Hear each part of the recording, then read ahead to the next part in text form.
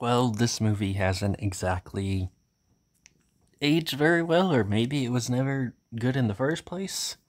Um, it's an entertaining movie, kind of, a turn your brain off flick. But honestly, it's not as good as I remembered, and there is a lot of problematic stuff in it. Um,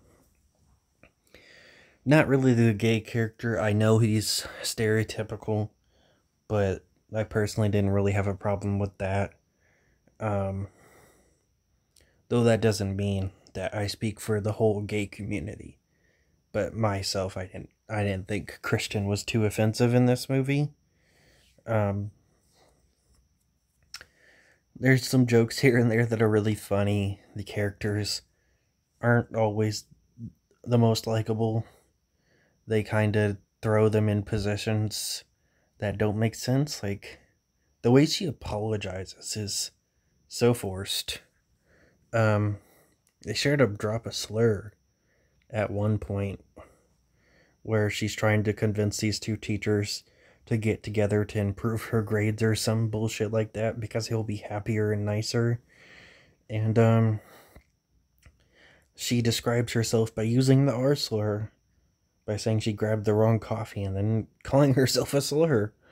Um, we get a lot of young actors here, like Paul Rudd is one of the kind of main characters in the movie, and we also get the dude that played John in the live action Garfield movies as another love interest. He's really sweet in this movie. I wish we would have got more of him. He seems like a really nice guy.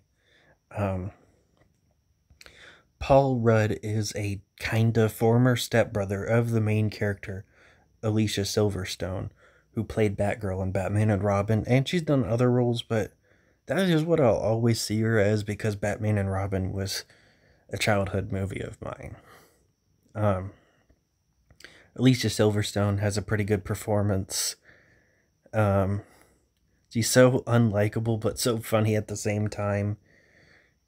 Um, but yet her dad got divorced, so this guy technically isn't her stepbrother anymore, but he used to be, and she ends up getting with him romantically. I did not like that. Um, Very weird. The movie ends with the two teachers that she helped in the beginning of the movie getting married and her being in attendance and kissing her former stepbrother. Uh, just something else, man. It is kind of a fun movie, but probably not something I would watch again just because of some of the themes of the movie. It was just a one-timer. Something that was popular in the 90s. A lot of people talked it up. Fun thing to see what everybody was talking about, but not something I'd watch again.